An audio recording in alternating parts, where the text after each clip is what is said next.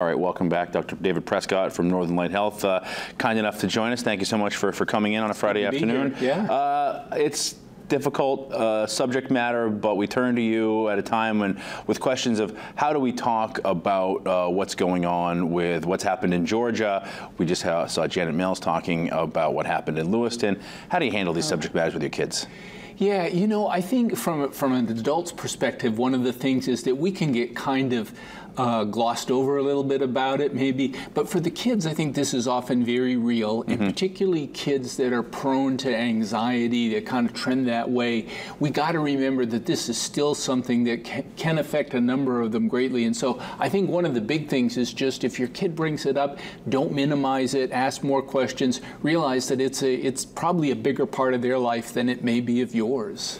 Anxieties for parents, guardians, and kids, especially as we get back to school. How do you work around those? How do you deal with those? Yeah. The first thing I tell people is that if you will, the worst way to deal with anxiety is to try to avoid it, shut it out, don't think about it, particularly for things like school that are just, you know, they're a part of your life. So the first reaction is to lean into it a little bit.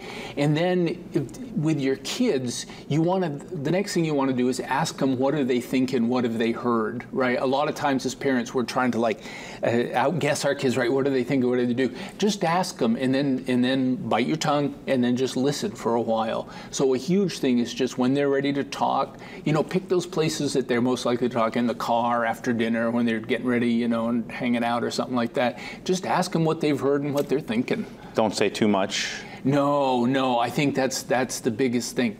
The second thing I encourage parents and teachers too about this, people react not only to what we say, but to our internal emotional state. So, you know, if you've ever sat next to a really wound up, anxious person, it's hard for you to calm down.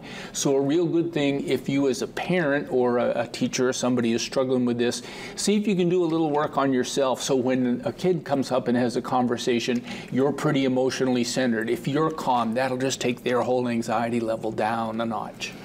And for those that are worried about a sort of a pending, looming bad things happening out there, you know, it's so difficult to, you know, I guess, expect the worst, prepare for, I don't know, how do you deal with just the fear of the unknown? Yeah, and people will try to argue to you know, that the percentage, the likelihood of this occurring in any one spot is very low, but it really does happen. When you look at the data, the number of school shootings and mass shootings is going up. It just is. So it's out there, and it's a fact of that.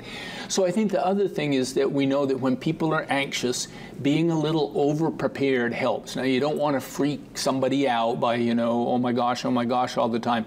But going through and rehearsing kind of a plan, tell me what you do in your school, what happens when you guys have to do something.